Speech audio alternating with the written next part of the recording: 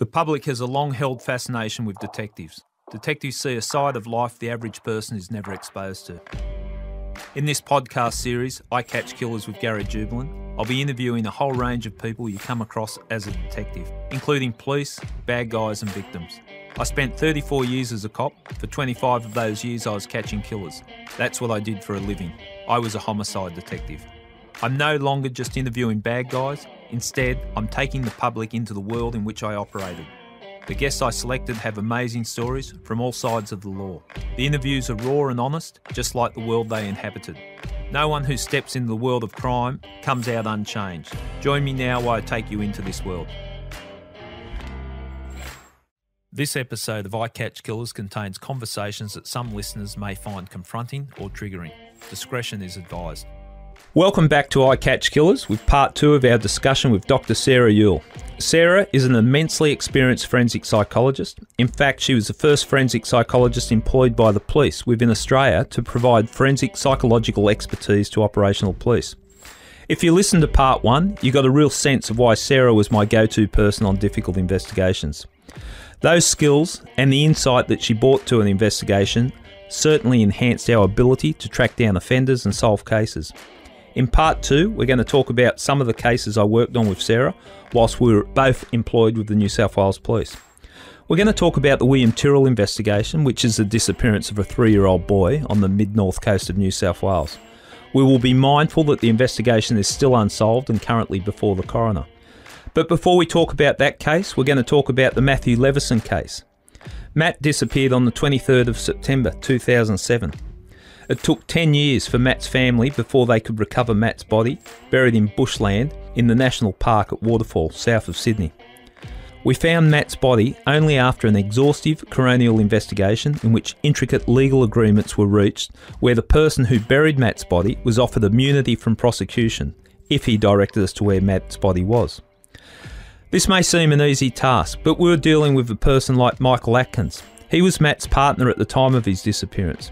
He had denied any involvement in Matt's disappearance for 10 years, including at his own murder trial, after he was charged with murdering Matt. But before we discuss that, it's important to say Michael Atkins has not been convicted of any crime related to Matthew's disappearance. He was acquitted at that trial. Sarah, can you tell me about your involvement in Matthew Levison's case? Yes, Matt's disappearance was an example of an investigation where my contribution to discussions with the strike force really evolved through various stages of that investigation, and there were different needs at different times. And so, as you say, we'd had that previous investigative involvement at the earlier stages of your re-investigation into Matt's disappearance. And then the focus was for the inquest. So I remember providing some advice to counsel assisting the coroner to give some sense of because they were developing their questioning strategy, and so it was in relation to what might motivate this person to reveal what it was believed that he knew. Because we had Michael Atkins in the witness box at the coroner's court where a Section 61 certificate had been issued. So you were advising the counsel assisting on the best way to approach the questioning of Michael Atkins? Yes, and again, it's a process that's very dynamic, but I was giving my understanding, for example, on the nature of the relationship that they'd had and some personality features that I felt had emerged through the information that had been gathered by the investigation about that. And it was extremely challenging because, you know, as you've alluded to, all of those legal parameters were kind of different to what we're normally dealing with on an investigation. So, and the legal side of it is not something I'm typically involved with at all. So that was a steep learning curve for me to sort of understand. And I was certainly attending the inquest with yourself and the team, attending the search site as well, because there were a number of different points of psychological input. And I do remember when was being discussed about different deals that were having to be considered and were eventually made in terms of no legal consequence for Michael Atkins should he reveal the location of Matt's body. And while I was trying to get my head around what that meant on the legal side of things, and I recall being part of those discussions, and it was challenging too because, you know, in terms of the discussions that the team and the counsel assisting the coroner were having with Mr. Atkins' team, they weren't always discussions I could be part of, so I was sort of having to assess the information in a secondary nature as well. But I recall discussing with yourself and Pat Sadie, who's fantastic. I've come across him in a number of inquests, and he was representing the police or the commissioner. And I remember discussing that I can understand the purpose of offering a deal where he doesn't suffer those negative consequences of charges, for example. However, he was already not suffering those negative consequences by not revealing any information. So for me, and that's where that carrot versus the stick comment came from for me, I suppose, because that's kind of, you know, it's saying, all right, there won't be that negative consequence, but nor would there be if he didn't reveal the information. So what was actually going to motivate him to reveal the information in the first place? And, you know, there was considerable media attention about him, and those things would have been difficult for him as well, but it just wasn't enough to compel him. And I remember having that discussion. Now, I don't have the legal expertise. That's not my role to say what that should look like. And I guess in that way it's similar to in a more traditional police investigation where I might sort of say these might be the motivators you're wanting to tap into, and it's up to the detectives to work out what's legally permissible and what they would actually look like in practice. So I remember having those discussions, and I remember Pat Sadie mentioning about if he perjures himself on the stand, then there would be a negative consequence for that. And then his avoidance of that might be the motivating factor to get him to speak. So, you know, and that was a fantastic legal twist as well. So it was about compelling him, giving him a reason to actually speak, not just avoid consequences for it, but actually disclose. And that's on the back of you working closely with myself and the rest of the team, Scott Craddock and others, for over 12 months, really getting an insight into the person that we were looking at for involvement in Matt's death, Absolutely. Michael Atkins. So with that, and breaking it down, and it is a complex thing, and it's we could do an episode on it just on the complexities of the legal issues. But what it came down to was that Michael Atkins got in the witness box and perjured himself whilst giving evidence, and then an offer was made that we'd give him indemnity from prosecuting him for perjury if he revealed to us where the body was. Then we have at 2:00 in the morning him describing to us, admitting that, yes, I did bury Matt's body. This is 10 years after the offence. And then driving, being directed by him as we're driving him down to the national park at 3:00 in the morning, and he's looking round to an area that he hadn't seen for 10 years since the time that he buried Matt's body, and tried to identify it, looking at certain areas, the curvature of the road, that type of thing. The problem we had from an investigator's point of view, and this is where I relied heavily on you, is he lying to us?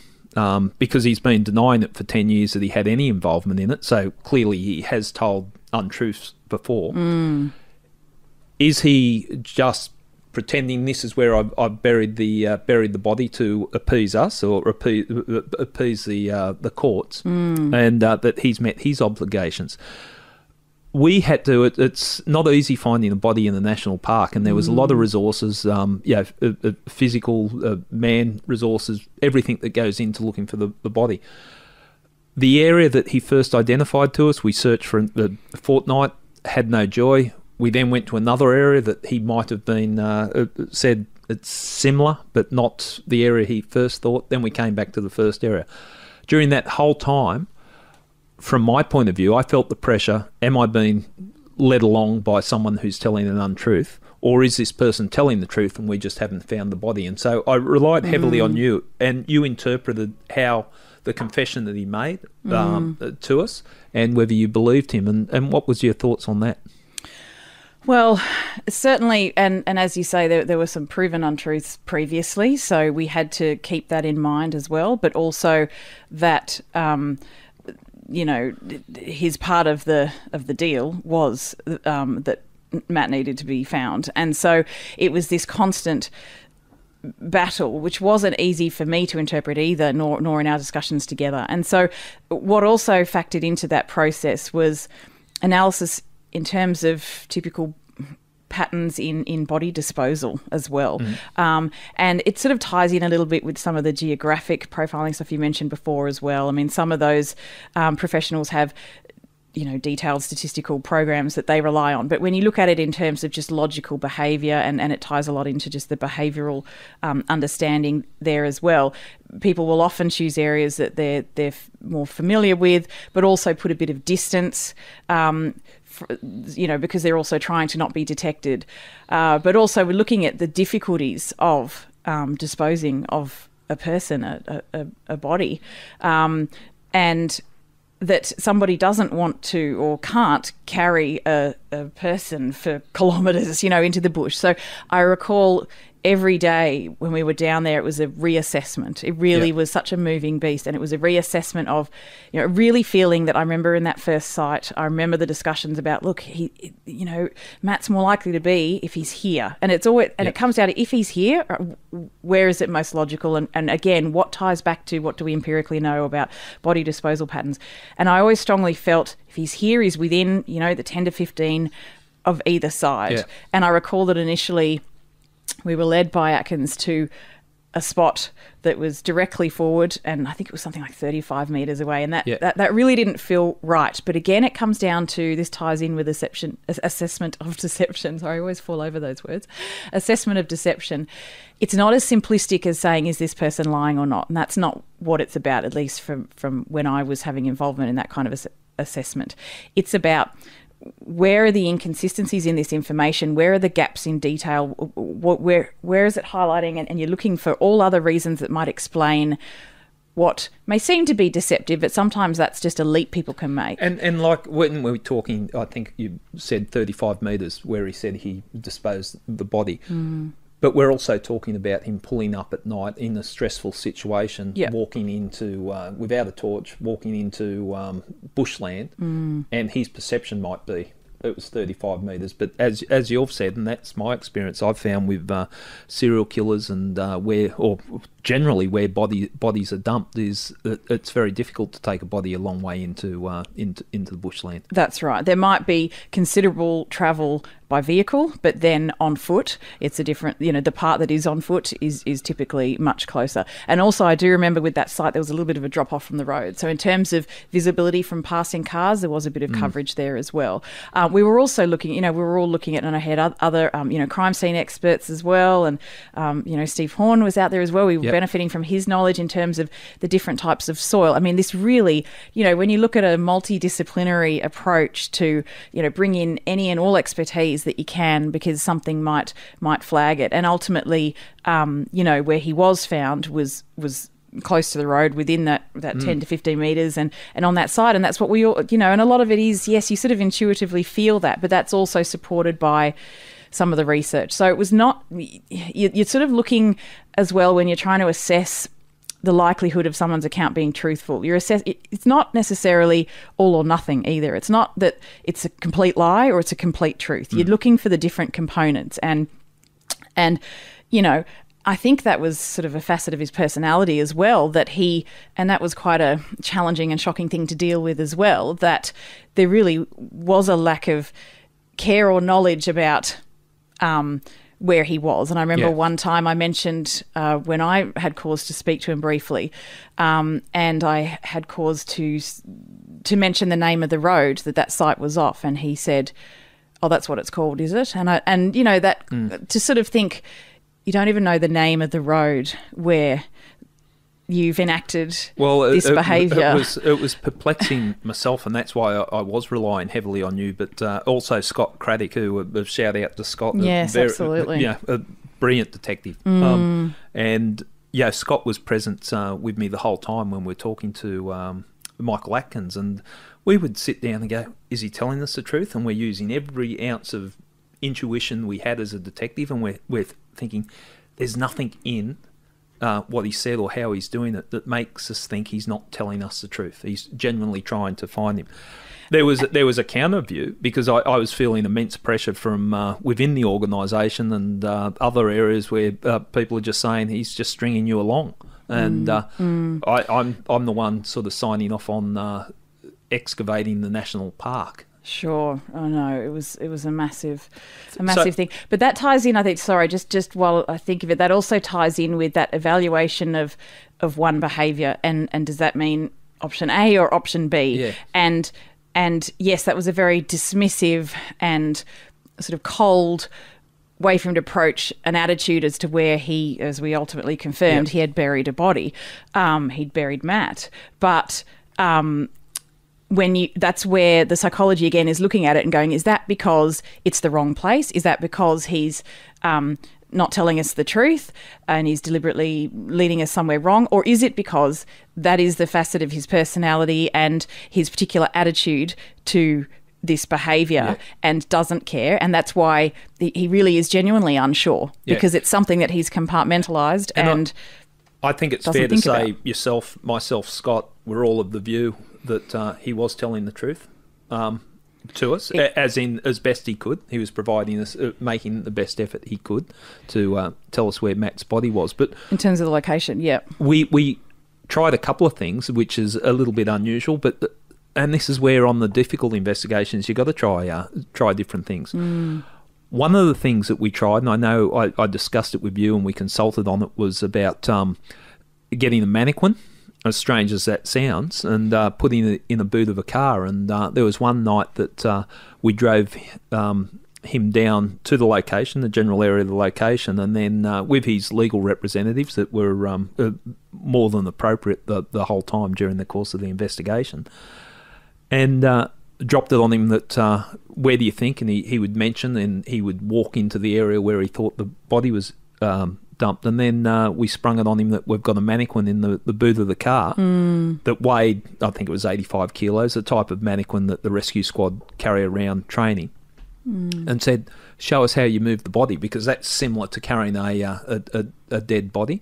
And on the back of that, it made him check himself and think, maybe I didn't carry it that far. So that was one of the methods that we used. Yes, realising just how difficult it is, because I had discussed with yourself and Scott about when you are taking him back to the scene to try and trigger some of those memories, have it as realistic or aligned to the situation he was in terms of, time of night and so in terms of he could really see how much light there was or wasn't at that time. And so, and making it as similar to the actual event as possible. And so you suggested the mannequin. That was a fantastic idea in terms of, then he can really feel the weight and what that would actually have taken. And that really did help in honing his detail. Another strategy at your suggestion was that you were concerned, even if and you said to me, make sure that you're not judgmental when you're dealing with him, and so he felt comfortable talking about what had happened. So we did that, but you also made the suggestion, just the mere fact that you're a police officer and you're there in the vicinity, he might feel intimidated by that. So we went to, some people might say the extraordinary steps, but it was, again, in discussion with you, and you came up with it, if we could access the actual car that he used to dispose of Matt's body. And Matt's parents were kind enough they still had the car in their possession, were kind enough to lend us the car, as troubling as that would have been for them, Mark and Faye. Well, I think you're giving me too much credit there. I don't think I made that suggestion about the car. But in terms of, in those discussions that we had, and we very much had them with Mark and Faye along the way, terms of this needs to be as similar as possible to that night, and with the car still being available, and so I don't think that was me, but that suggestion was made. It was a team effort, that's right, in the discussions. Daily discussions. But then we actually gave him the car for a whole weekend and said, we want you driving around anywhere that you think, go on a hunch, whatever, at the night, go around, drive, and then bring the car back to us in 2 days' time. So that was a fairly strange thing, but the fact that he did do it, and he came back and still maintained that the area where he first told us that he believed he dumped Matt's body was the area where Matt's body should be. Yes. That sort of reaffirmed to us, but then we even went one further step. We got hypnosis, and people sometimes seem surprised when we rely on the hypnosis to help with criminal investigations. I've done it a few times. There's legal parameters that you must stick with, and basically anything that comes after someone's been hypnotised can't be used as evidence because there's a thought that it may be contaminated. But you were present when we organised for the hypnotist to do his stuff, and the way you described it, because I look at the hypnotist, or I think the public look at the hypnotist, is make you run around the room like a chicken, that type of thing, when they click their fingers or dangle their watch. But my understanding from what you've told me, it's just creating an environment where there's no other distractions. Do you want to... Sure, I can clarify, I guess, some of the, because I understand the terminology you're using, and that's what most, police would refer to it as and think of it. For me, hypnosis is not something I would advocate for, and as you say, that can have significant legal implications in a typical investigation, and also can contaminate witness evidence. So, but it was talked about in that's layman's terms for it. But what we were actually doing then, and it was your suggestion because you'd had positive outcomes in other cases. What it actually was, and as you talk about that, dance around the room like a chicken. If people recall some of those TV shows where there's a hypnotist and they're that's all about suggestibility, and that's absolutely what we didn't want in this case. In fact, it was the opposite. We wanted for a skilled clinician, and so it was a clinical psychologist. So whilst it was colloquially called hypnosis, because that's the police understanding, it's actually assisting in the person to be relaxed as much as possible, so they're taken through relaxation, and then it's a detailed cognitive interview is really what it's doing. So when you think about it, it's actually the opposite to that suggestibility. We don't want any suggestibility. We want to get back to extracting as much truthful recall as we possibly can. So that was put in place, and that was allowing Michael Atkins, I suppose, to really be transported in his thinking back to feeling like it's real time. And some of his responses that we observed watching that cognitive interview demonstrated that was, he was thinking through it as though it was happening at the time. And it's with all of the knowledge about the fallibility of human memory as well. We know that it's not going to recapture a complete picture. It's not going to be like playing a videotape. It's talked about quite frequently about there are little pockets of information that may emerge, and we were just hopeful there might be a pocket that might emerge that either solidified that original location or indicated something that was totally different, but the information that was coming from that process was pretty consistent with. And also those, doing that kind of process, we didn't have the potential legal ramifications because this wasn't going to be going to a criminal trial or something like that. So we had nothing to lose, and it was about, you'd already extracted statements from him already undertaken some of the searches. So we're really at the point where there was nothing to lose. And this was not about suggesting to Michael Atkins what might have happened. It was about stripping away distraction and allowing him to really have that focus and concentration. Was there anything else that perhaps a smell, sometimes smell can trigger a memory, about wind at the time. So if you're talking someone through from the very beginning and you're allowing that free recall, and the questioning is not in any way leading or suggesting, it's about, and that's why words are very carefully chosen so that you're not implying an answer when you want it to be free recall. So that just, I guess, to clarify, we weren't hypnotising him. It was about trying to allow the relaxation, allow, maximising, minimising other distractions and maximising the content of what he could legitimately remember. So, it was this entire investigation, I suppose, was filled with different creative strategies from everyone involved to try and look, this is a situation we haven't encountered before. What's the best we can bring in terms of creative strategies?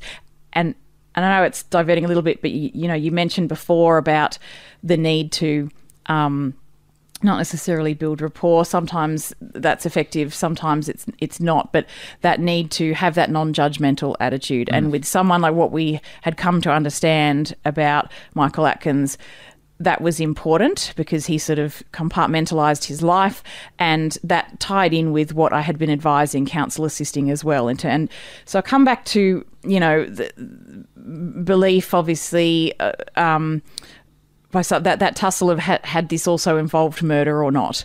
And, that's something, so obviously the family have strong beliefs on that, and I totally respect that. And that's probably something we'd never know. But from my perspective, it wasn't about that. It doesn't matter what my opinion might be on that. It was about, is he going to respond on the stand to being called a murderer? And I felt no. I felt that sometimes you need to facilitate someone to give an alternative version of an event, whether that's truthful or not. Allow them to potentially save face, perhaps, if they don't. And that ties back to the criminal identity stuff I talked about earlier.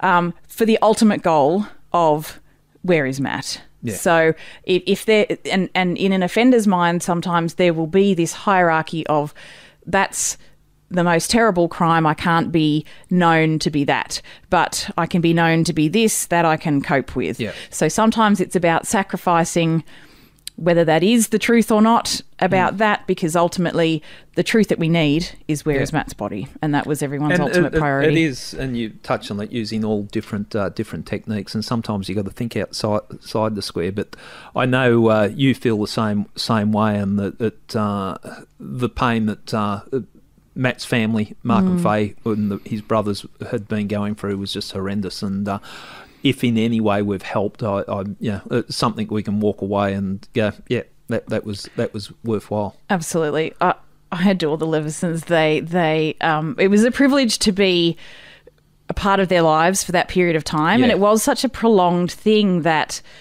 we kind of felt like we knew Matt as well. Most definitely. But they were also such an inspiring family, and particularly the efforts that Mark and Faye had gone to, and not wanting to leave that struggle to their other boys. Yeah. And Jason Pete, we had a lot of time with them as well, and it was fantastic to see how that family supported each other and got through the most horrendous things. But we had a lot of humour with them as well, and we spent so much time with them down in the bush. Most of the humour was at your expense, but, whatever gets you through the day. And, I'd actually met them a few years prior because they were very involved with the Attorney General's Department, Families and Friends of Missing Persons. And I had done a presentation there, and they had come to approach me about that case, and that had really stuck with me. They wouldn't remember that. It was a long time ago, but that really stuck with me. And, you wonder what's happening. You can't insert yourself in an investigation. We need to be invited, and it's not always necessary. But I remember when you called me and said, I'm in charge of the reinvestigation in this matter, and I was like, I've heard about this case. I've heard about Matt, and I'm really happy to be invited onto it. Yeah, well, it was a privilege to help him in any way we could. And you certainly gave Scott and myself and the rest of the strike force confidence that we weren't being strung along. So that was a very interesting case. I want to move on to another case, but before I do, I just want to talk about one thing, and because I don't think we should sit down in the room and do a podcast without mentioning it, because it was very funny. An investigation, we won't even name the investigation. It had us, I had travelled overseas for the investigation, and then we're doing an operation in interstate. And because we're not mentioning the operation, we can tell it the way it is. This is a police operation, so everything the public might think about a police operation. In summary, we had an informant meeting with you're laughing. Well, it just all went out the window, didn't it? In a summary, we had an informant meeting with a suspect. And the informant was a fairly soft personality, and again, I was seeking your advice on that, but we needed the informant to be fairly strong in what he was going to confront the suspect with. And we had, as police operations play out, and I'm not giving methodology away because it's played out on TV, we were sitting in the back of a white van, and we're listening to the informant that we'd spent a great deal of time preparing him for what he had to do, and he agreed. He was doing it of his own. He volunteered, Absolutely, and he was doing his best, but he was very soft. And we're sitting in the back of the police van, and we're listening to the first time that he spoke to the suspect, and he just avoided the topic that he was meant to raise. That brought him that first part of the operation stopped, and we brought him, and we're sitting in a shopping centre car park at night in a van. And I remember we got him back in, and I had a word with him in your presence, and just, can we toughen up a little bit and just go a little bit harder, because it's quite important that you've got to put certain things to him. Yeah. Without dictating exactly what he had to say, but just what he had to have a general discussion about. And then we went back to the van, and we're sitting in the van, and it's like you would picture it, with headphones, and everyone's sitting there listening intensely why this meeting takes place. And lo and behold, the informant's choked even worse. And sometimes, as an operational police officer, you've got to make a decision. And it was at night. It was a Saturday night in a major city. In let's liken it to, say, Oxford Street in Sydney on a Saturday night. And the informant's meeting with this person of interest, and he's missed the point again. So we had to get a message to him, but we couldn't phone him because obviously it's a covert operation. I'm looking around. I needed someone that could help me, and you, and I think this is outside your job description, me. happened to be sitting in the van. I said, I need you. What are we doing? Don't worry, I'll explain on the way down. And we were sitting about a couple of hundred metres. I said, we're going to stand right beside where the informant is speaking to the suspect, and we're going to have a huge argument where I'm going to try to surreptitiously get across to the informant he needed to toughen up and ask the hard questions. That's right. And it was particularly relevant because one of the key words we'd asked the source to remember was ultimatum. He had to give this person an ultimatum. and so you've got to keep it in a nutshell, because you can't overwhelm them. You know, they're doing something voluntarily, and it's a big task. It's a big ask. So it was about the keyword ultimatum. That's right. So we've got down there, and we've decided to have an argument, like a domestic argument, in the middle of the street, in the middle of a city, right beside the informant and the suspect, in the hope that the informant would understand when you're yelling at me about ultimatums. You said to me something like, well, what have you got to say? Just spit it out. And I yelled back, what? Do you mean like an ultimatum? We were hoping that would trigger a memory of the task. The thing that worried me about that, you enjoyed abusing me too much. It was an operation, but you seemed to enjoy it. And it got to the point where people were stepping in to break up our domestic argument, and we had to abandon the operation. But it does make me laugh, because it was a strange scenario. It was. It was definitely not in my role description.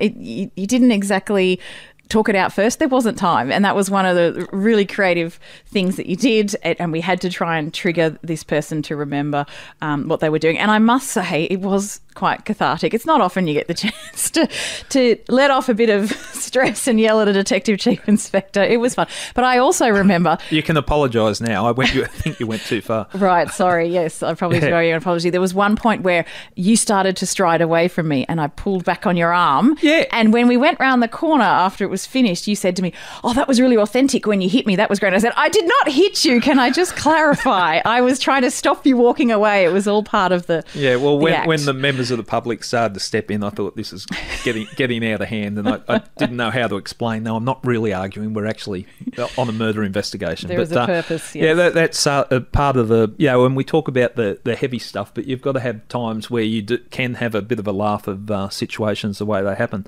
Yeah. But talking about heavy stuff, and this is an investigation that's impacted on both of us, and it's an investigation that's still unsolved, and it's before the coroner. So we'll talk in a general sense, not specific. But the William Tyrrell case, I'm sure most people are aware of it. The 3-year-old boy that was abducted at Kendall on the mid-north coast of New South Wales, and years and years ago now, but it hasn't been solved. But you were consulting on that before I became involved in the investigation.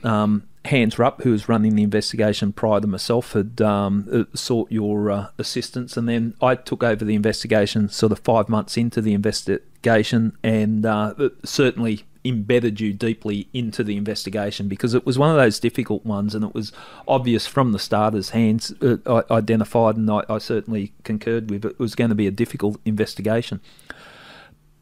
They're the type of investigations where I think input from someone as qualified as yourself really helps an investigative team. There was no physical evidence in regards to William's abduction. There was no witnesses, so it was always going to be a difficult one. So to actually solve the investigation, and I've said this publicly, so this is not talking out of school, you virtually need a confession, or you need to find evidence linking a person to William's disappearance, a physical exhibit or something along those lines. One of the roles that I had you do was make an assessment of the crime scene, because it's a fairly unique crime scene in that it's a small country town. It was a dead-end street. But what was your interpretation of a 3-year-old child disappearing from that location mid-morning on a weekday morning?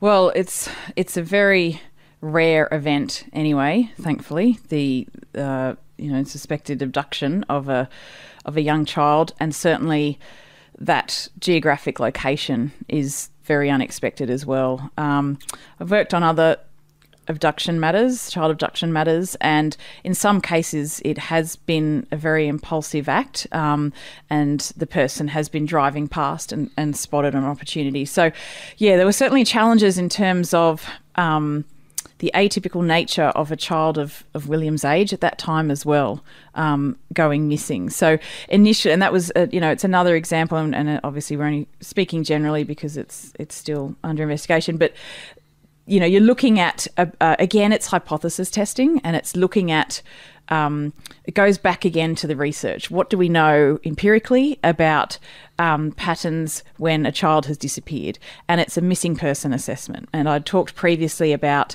psychological autopsy, and that typically in that process you have a cause of death, and indeed you have a deceased. That a similar process can be applied, but to a missing person. So you obviously don't know that they're deceased, and so you obviously don't have a cause of death because you don't know that that's actually occurred.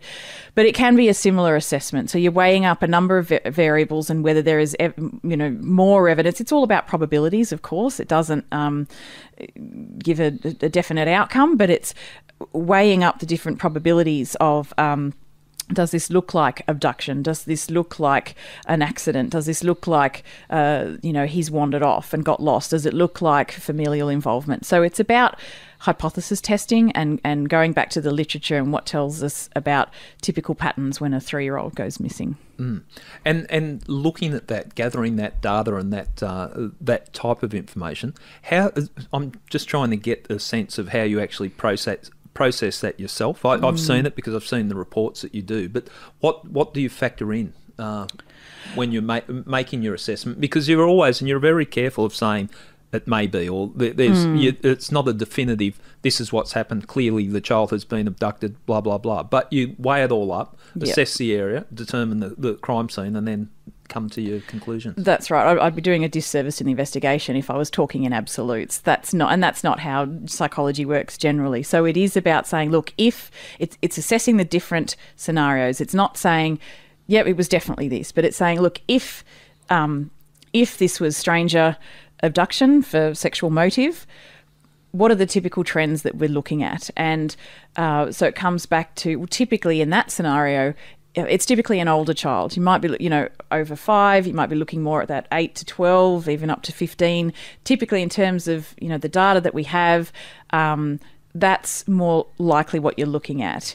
If it's a stranger abduction and it's a sexual motive, then the younger the child, so to have somebody who's a 3-year-old, that's a very specific interest on the part of that sex offender. So if that has been perpetrated by a sex offender, that's a specific age range. And some of my research and other cases gave me the experience to look at victim selection patterns as well. So, and part of the psychology, I think, I know I'm probably sidetracking here, but I think that's where the value of psychology is.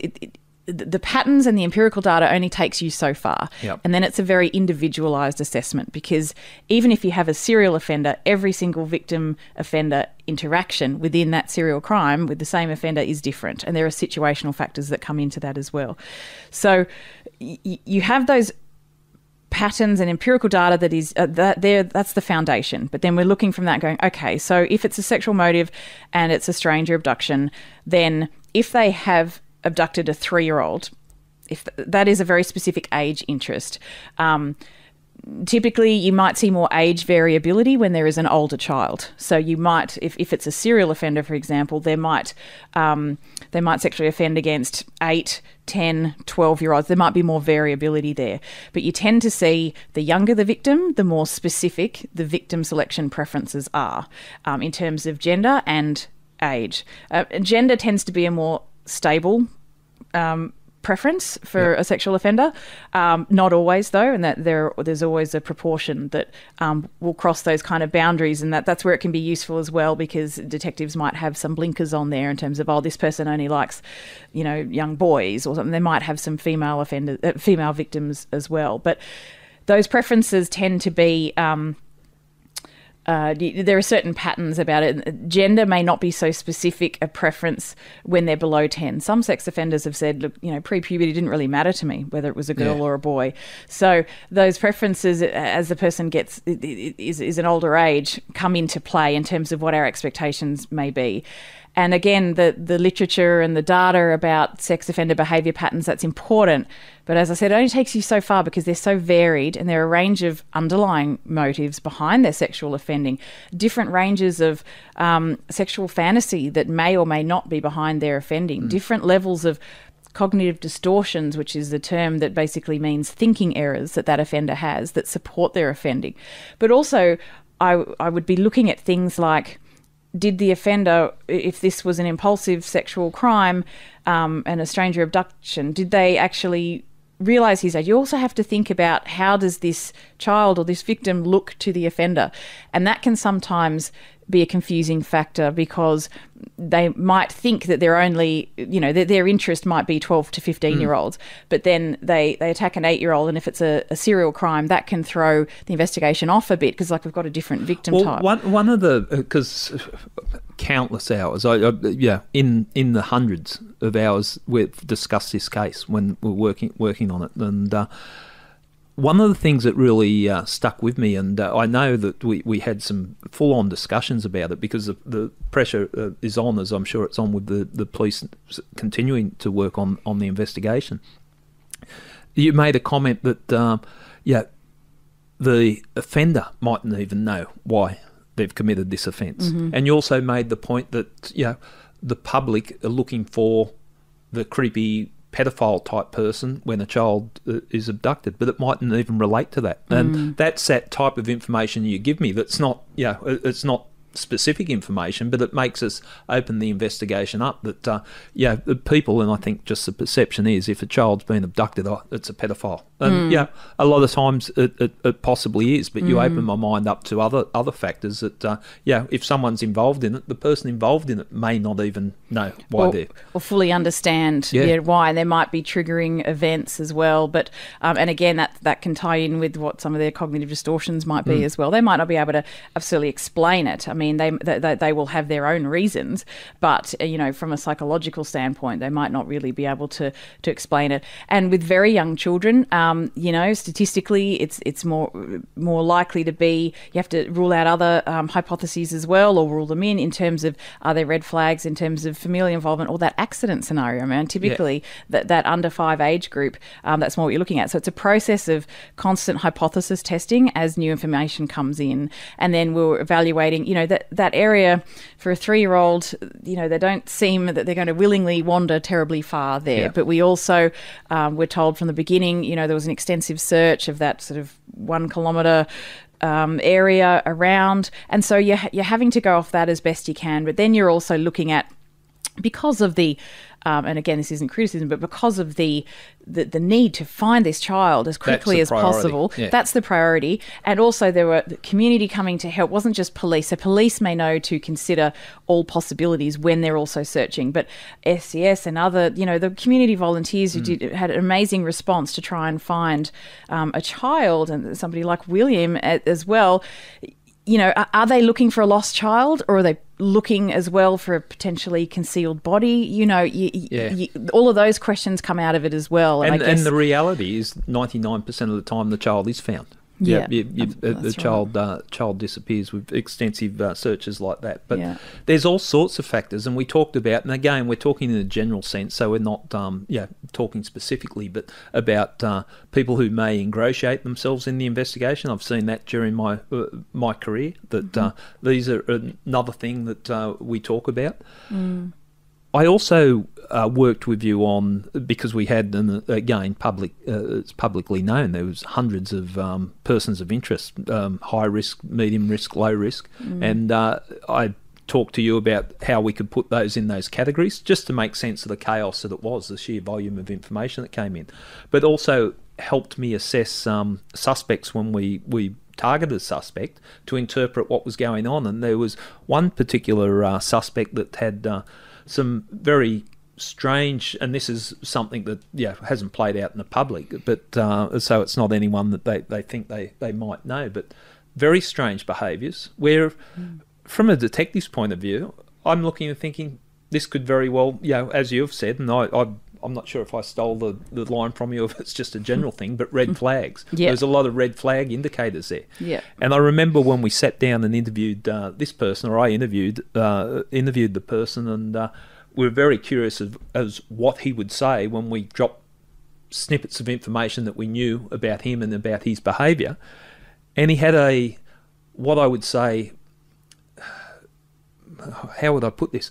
The response, he readily admitted what he'd done and gave explanation that, from my layman's point of view, would say, that's insane, what he just said. But he believed it, and we assessed it from there, and he was one of the people that we decided to de-escalate and eliminate him on the basis that we'd properly explored that. That's right. And it's challenging when you don't then have, because typically it's about prioritising persons of interest to focus on and looking for inculpatory or exculpatory information. So something that, in layman's terms might rule them in or out. And then you're seeking the physical evidence that might confirm that as well. So without that physical evidence, absolutely, it's limited to how can we assess the information they're giving us, or the strategies you've got in place to extract that information. So, and I recall that, and it's a matter of assessing each. This is not just focusing on one, it's assessing it, and it's not just with you, it's with the whole team as well, the different persons of interest that they're each investigating, and looking at these things look, on the surface and initially, there are a number of red flags there, but the psychological evaluation can then help you structure the police interview so that the information that's received there, and then when I then evaluate that as well, it's helping yourself or the other detectives determine, okay, that's specific to, we think there are some, it wasn't about serious mental illness as such, but that, some personality features there, and that really does explain it. And also in terms of his particular routine and habits, and looking at as much information as we could get about his background, those things can be put in a context where they're not the concern that they initially seem to be in relation to that particular disappearance. So it's about evaluating that, and it doesn't, it's not 100%, but it's giving a really good, reasonable and reliable evaluation of this is how this reasoning can show that person is a much lower priority now. Well, I know it helped the team when we were investigating, because you could add that evaluation and science to it. Like we might say, my gut feeling is it's not him because of the way he reacted. But that doesn't carry much favour if you're giving evidence at the coroner's court or whatever, any court. Oh, no, I just didn't think it was him. But you can add some science to it. And that's the type of skill set that you bring with the training that you've got. Would you agree with that? That you have got let's say, the big words, but also an understanding of why we've come into that conclusion. Yes, it has to be, and I think I said before, it comes back to those definitions of what is a profile and what are the other techniques and what is its purpose, because it has to be reasoned, it has to be supported by all the material that you've reviewed, all the evidence that was before you, and that's why I would sometimes give you some very lengthy reports, and I'm quite sure you didn't read them, but I'd make sure I summarise it nicely in the final paragraph. But it's about, so that if that needs to be explored, well, what is that opinion based on?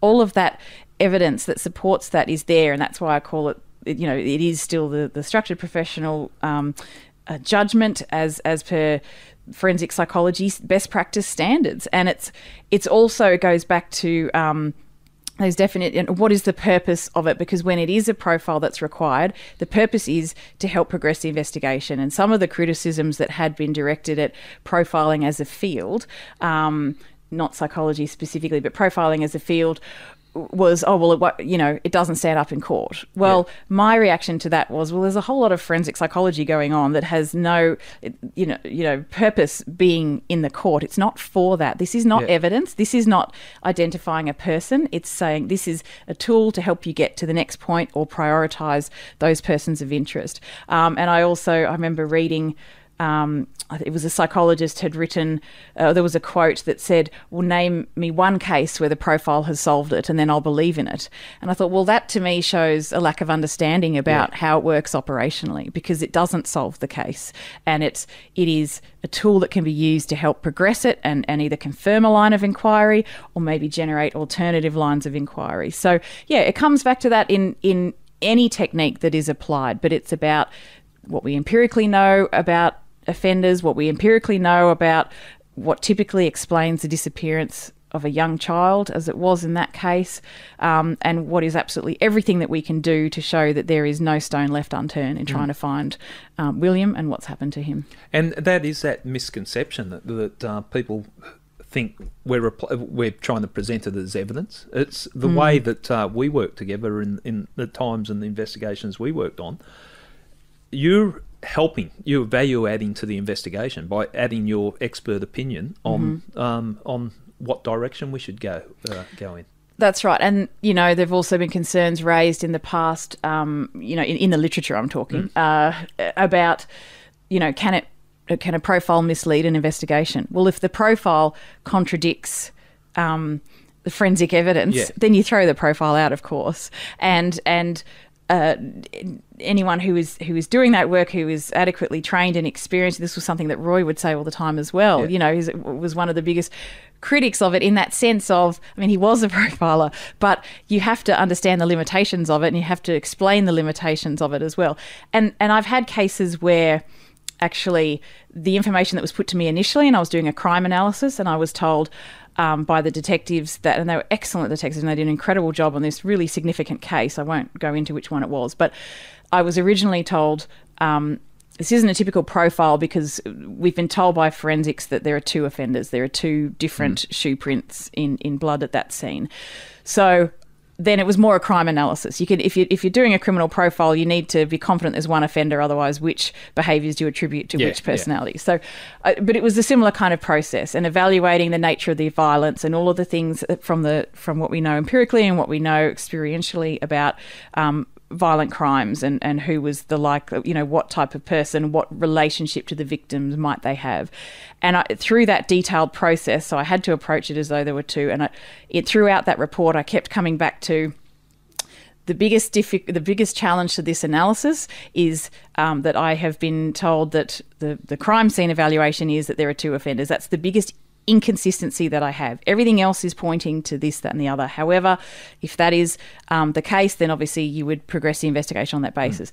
And it came back later, as can unfortunately happen, people are responding to a really significant murder, and one of the shoe prints was one of their responding police officers. So it was actually only one offender, and that fit with everything that I had evaluated about. But I wouldn't say to them, throw out that while it was the forensic evidence, and that was very early days of the case. And so that's later found, as can sometimes happen, to not be the case. So it is a moving beast. But it was the one point that was inconsistent to me in the crime in terms of everything that the behaviour told us about the likely motives of the offender, that it was far more likely to be a single offender. But they would never, and I would never encourage them to go with a profile if the forensic evidence tells you different. You've got to back yourself, and quite often, whether it's myself or I hear other detectives being asked, do you trust your instinct and that. And I say, I listen to my instinct, but that's only pointing me in a direction. Then I've got to overlay that with the facts of the case. Yes. And I think that's very similar to what we're talking about with the work that you provide, that call it instinct with me. You've got a science behind it, which would obviously turn into instinct after the years that you've worked on it. But it's got to be corroborated with the facts as they present themselves. Absolutely. And there can be a tendency for, we're all human. We're all going to think, would I respond like that? Would I do that? How would I, if that question was put to me, would I be like that? But that's not us. It's not us that we're evaluating. It's not ourselves.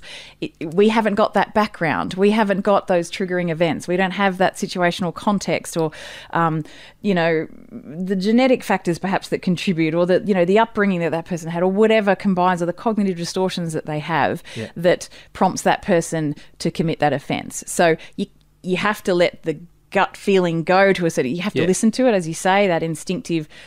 Because the instinct sometimes is also based on 20 years of experience. Yeah. So it's not something to just be dismissed either, but you have to tease out what's coming from experience and what's just coming from my reaction. Okay.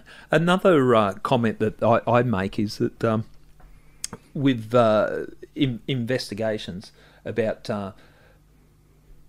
trying to put a rational mind behind a horrendous crime. Like we'll go to a crime scene and it's absolutely horrendous, and will be nothing, just general conversation, whether it's a formal briefing, informal, the way detectives talk. And quite often I hear people saying, but they wouldn't do this because they're trying to put...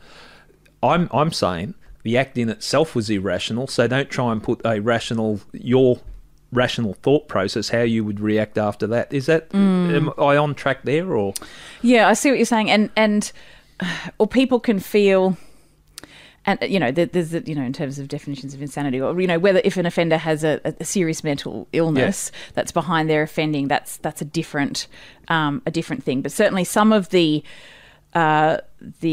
most complex, I guess, where psychology can add the most value are the most complex, most deviant type offences, because of the richness of the behavioural evidence that's there to evaluate. So, like I said before, drive-by shooting, you've got one behaviour to analyse, and that's a challenge in the William Tyrrell disappearance as well, because where are the behaviours to analyse? You haven't really got very many. So it comes back to the richness of the behaviour, and so where it is very complex, that can seem to the layperson as they're insane or they must be crazy to do that. It can actually be very calculated. It may be addressing their specific deviant sexual interests. There may not be, an emotion behind it, not a mental illness behind it.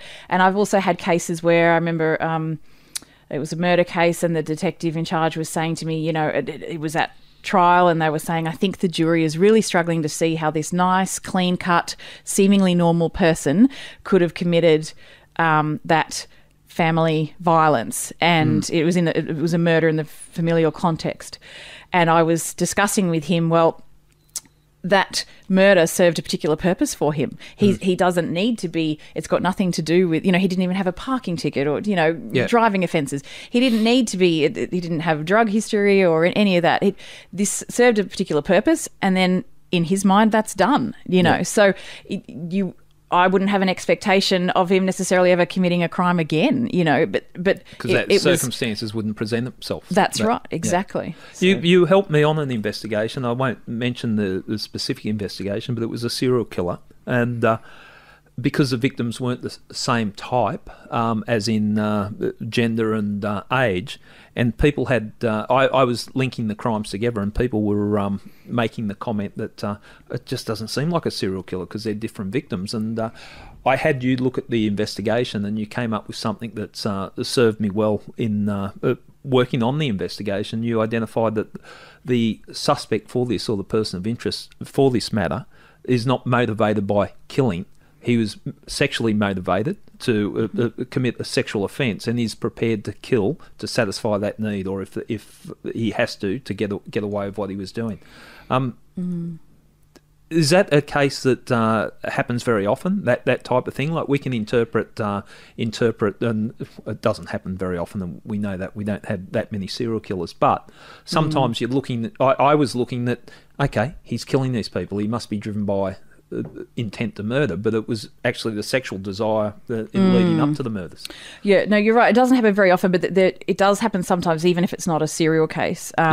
But yeah, it is about identifying what is the primary motive on the offender's part, and because some of the behaviours that come out in that scene or in those actions that they've taken it's called behavioural leakage, basically. It can indicate other interests that they may have or other skills that they have as an offender as well, and that can give you some of the information about how criminally sophisticated they are, what their background might be, other offences that they may have been involved in. So in the case that you're referring to, it came across very much as primarily sexually motivated crimes, and in some cases, especially with a serial killer case, the murder will typically be an ingrained part of the sexual offending. It might be because it's just their way of eliminating the witness. It might be because the actual act of murder is what's gratifying and satisfying for them. But in that particular case, no, the murder was kind of a necessity to the sexual motive, if that makes sense. And that is what accounts for, sometimes, the inconsistencies in victim selection, because people can be focused on murder victim here is different to murder victim here is different to, however many murder victims. And it's more about, yes, but why? Were they the primary victim targeted for the sexual motive? Well, your information served me well in that it opened my eyes up, but it also, with all the informed legal people I was speaking to, that was quite often the first question. And then I'd say, well, have a look at this report, and that might give you an understanding. And it really provided answers. But you've got some expertise in part of your studies and in your training with sexual offenders. And what is it about sexual offenders, the predators and the serial nature of the way they offend or tend to offend? Well, it's a very complex area, and it would probably take quite a long time to sort of explore all of that. But I wouldn't ask for a report from you, because it would be a very long report. And you wouldn't read it. I always read the summary. You know how I was big on this? No, what does this mean for me? And I think that's that, like, all jokes aside, and I do understand it, that because it is such a diverse way of looking at things, your reports did have to be long. But sometimes during the operational phase of it, I just needed give me the crunch line. But exactly. I did read your reports. No, I know, and that's just, that's a professional practice that needs to be there. But that is also, it's a reference point should the strike force need to go back and remind themselves of different things. I think it's also important to stand by your opinion and have it in writing, of course, but that verbal interaction being part of the strike force and those discussions, so that you can give that immediate practical, okay, that's great, you think A, B and C about this guy, but what does that mean for me? What does that mean for this strategy? And in terms of sexual offending, I guess from an operational perspective, it's important for, and this would play out in a lot of the training that I would give police and other aligned investigative organisations. It's about understanding how they differ and how, even somebody who offends against children, they're not all the same as each other either. And you can have quite situational offenders, and sometimes police will have the view that, every time you catch someone for a sexual crime, it's never their first time. They've obviously done it before. That's not frequently not the case, or that they're definitely going to commit another sexual crime. Frequently not the case. Yep. So it's about understanding, is this person a preferential offender? Do they have that kind of specialised, that criminal identity again? They're a sexual offender. That is their primary motive. They might also steal some things from the victim, but again, it comes back to what's the primary motive? Is it theft? Is it sexual offence? Which one was the added advantage for them in that particular crime? It's a complex field, but also it had been useful on the operational side as well, because offenders, as you would know, can be very judgmental about other offenders. Yeah. And certain people, there is a bit of a hierarchy as well in terms of who kind of has a bit of street cred in particular types. Pecking order. Yeah, pecking order amongst offenders, but that can even be the case within sex offenders as well. And you know, some of them will sort of say, okay, yes, look, I'll admit that I offended against a child, but it wasn't my own child. I mean, that's really sick. Or somebody else will say, well, yes, but it was a 12-year-old, but it wasn't a 5-year-old. You know, so those kind of judgments can be. And that ties in with the cognitive distortion side as well, and that can be useful for interviewing and people to tap into those kind of judgments that they hold, and that can be quite informative. I think you've said informative, and how informative you have been. I think the people that are listening will get a sense of what a mind hunter is, or a profiler, or a forensic psychologist. I'm just a forensic psychologist. Doesn't sound as exciting as mind hunter or sorry, that's the reality. But I think you've given a very good understanding. I've got to ask this question of you, but delving into all this darkness, how do you deal with it?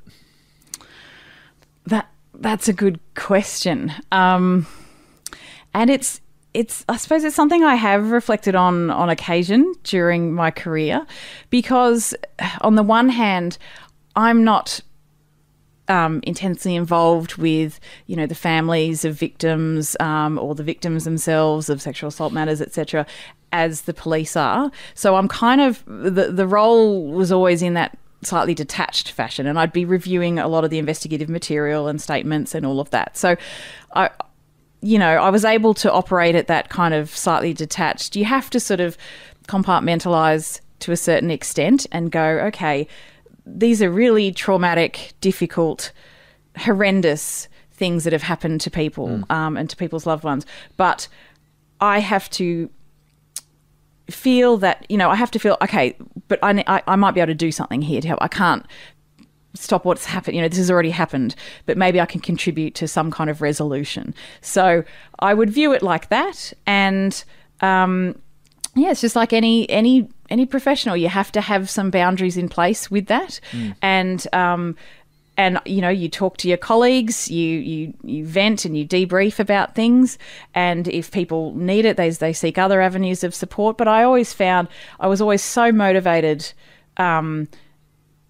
with the work that I was doing. I absolutely loved every minute of the casework that I did, and I found that very rewarding. And I thought if the work that I do is some small part in progressing that case, then I've done something worthwhile.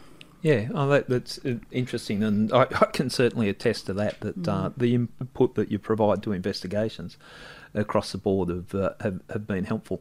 Is it a career that you would recommend to other people? Because I know it's a real interest, that psychology of the criminal. Is your career path, is it something you'd recommend? Yeah, look, it has changed a lot over the decades, really. I'm feeling very old, but I've been doing this for a couple of decades. You've done a lot for a 25-year-old. Oh, gosh, absolutely. That's why I look so tired.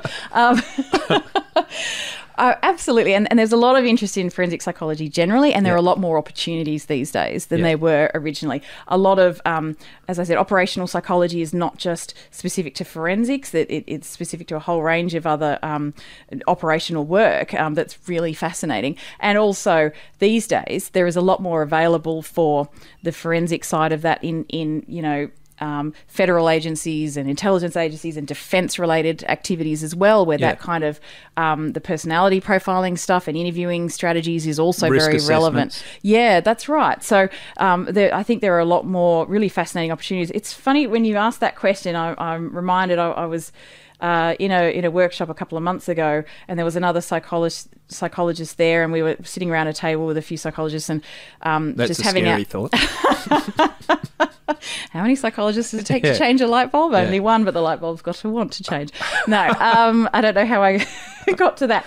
But anyway, so it does sound like the start of a bad joke, but there were a group of psychologists sitting around having lunch, and they were talking about assisting with student psychologists and interns and doing student placements. And one of them said to her colleagues, and it's always funny when they say, they want to do work on investigations and profiling work, and they didn't know my background. They sort of had a bit of a laugh, and that's something I felt, and I sort of thought, well, I won't say anything, but I mean, I did that for about 17, 18 years. I'm still doing it on a consultancy basis. So I sort of thought, there are those attitudes to, oh, that's not real psychology, or that's an American thing, and that's absolutely fine. That's just people haven't been exposed to it. It hasn't been part of their career path. But I would absolutely, forensic psychology as a field, absolutely. Well, I know the passion you had when you were with the New South Wales Police, how much you enjoyed it, and we would quite often talk about it. That what other job would you want to do when we were on some of the tougher investigations? But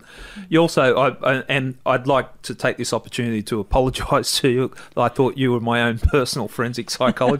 I thought every homicide detective got one, but apparently not. You were doing other work. Yeah, and I need to also acknowledge, because the first couple of years I was the only psychologist, and then they regraded the position to senior specialist, and I had to reapply for my job, won that job, and then we were able to advertise the psychologist position. So we then selected Kimora, and I need to acknowledge her contribution to the team, because for the bulk of that time, and every now and then we'd be on maternity leave and things like that, and we'd have other fantastic psychs come in to help. But so for the bulk of the time, it was two people. So we, and it also broadened from, it was originally set up primarily with that expectation, because of the complexity of behaviours that are needed to make the assistance worthwhile, to be primarily focused on homicides and sex crimes. And as I said before, it was really driven by the field, and I started to get those calls about, this missing person, but I think she was depressed and psychology might be relevant. The counter-terrorism side came in. It's been organic the way it's grown. Exactly, and it's covered arson offences, it's covered the whole range, and the training aspect I really enjoyed a lot. And still continue that side as well, because it's fantastic to see the eyes open a little bit and have people come up later and say, I never realised, I've worked so many of those cases, but I never realised that could mean this, and those kind of comments are, it's fantastic to be part of. Satisfying. And I'm probably still causing you work, because I know that it was an interstate inquiry that came to me recently that they were looking for some expertise that you carry, and maybe it was wrong of me, but I gave them your number, and I know you help them out too. So that was great. And I think it was intended to be a quick 15-minute chat, just to get a bit of a picture, and we spoke for nearly 3 hours. It was really fascinating. Yeah. Sarah, thanks so much for coming on I Catch Killers. As I've said, I've wanted to get you on here for a long time. Your insight into the crimes and the criminal minds have always fascinated me. It's such a dark world to make sense of, but you always manage somehow to shine some light on it. And your professionalism and dedication always came to the fore. I like to use you as a sounding board on some of the more difficult investigations I ran. It gave me the confidence that I was not missing anything. Quite often you'd challenge me or question me in regards to the strategy or direction of the investigation, which I appreciated, because you looked at things from a different perspective, and I think that added to the quality of the investigation. You've always displayed genuine empathy towards the victim, even sometimes the offenders where appropriate. Thanks again for your dedication and professionalism in a very challenging field of endeavour. You're a big loss to the New South Wales Police, and I'm going to miss working with you. Oh my goodness, well I think that's overstating, but very, very kind thank you. It's been an absolute pleasure, anytime. Next week on I Catch Killers, I'm going to talk with the family members of 3 murdered children from Bowraville. It's a case that is very dear to my heart and changed my view on the justice system and racism in society. See, these children were Aboriginal, and because of that they were treated differently. I hope you tune in next week and hear the families talk about the pain of having their children murdered and what it's like to be ignored simply for the fact they were Aboriginal. See you next week on I Catch Killers.